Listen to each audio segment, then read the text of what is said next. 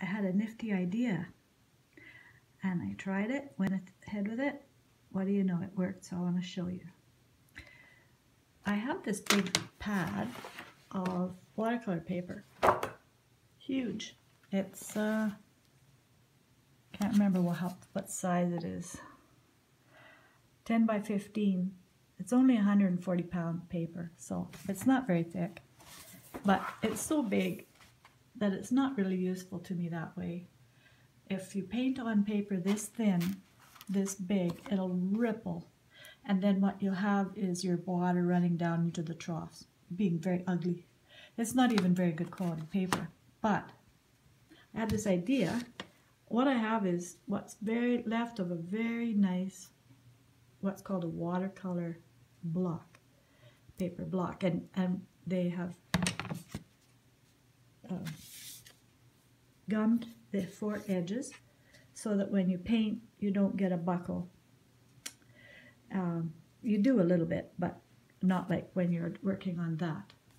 So I cut up some of the sheets from there and I made my own watercolor block. When I did it, I covered both the outside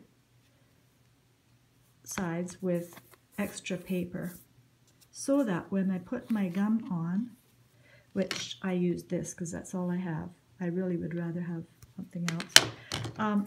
When I put that on, then when it was time to take off the top layer, I didn't have a ridge there, which you would otherwise have. Sorry about that. So I just put a light yellow wash on there to see what would happen, and you can see it didn't buckle. Even though it's 140 pound paper, I'm going to be able to just go ahead and paint on this with water paints.